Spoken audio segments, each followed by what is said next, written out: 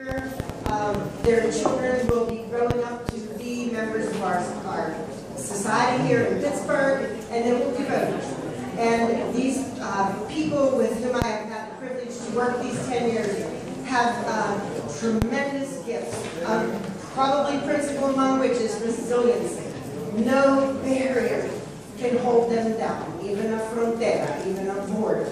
And they have tremendous value in family, tremendous hard workers, and persons who aspire for the best, and the best for their family and the best for their environment.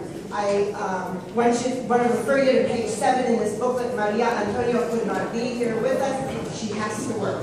And when you have to work, you go toothache, broken foot, no matter what it is, you show up for work.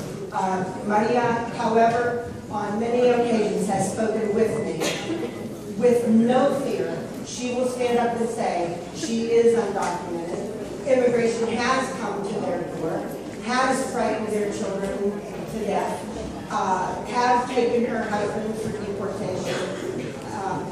She has lived through it all, and she has no fear anymore.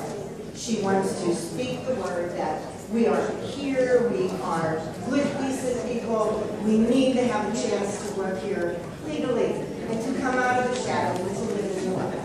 And so I take every opportunity I'm offered to ask you, please, to contact your congressperson, tell your congressperson, get this done. What is this all about? This stalemate, this lack of movement.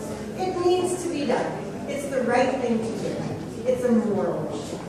And I thank you.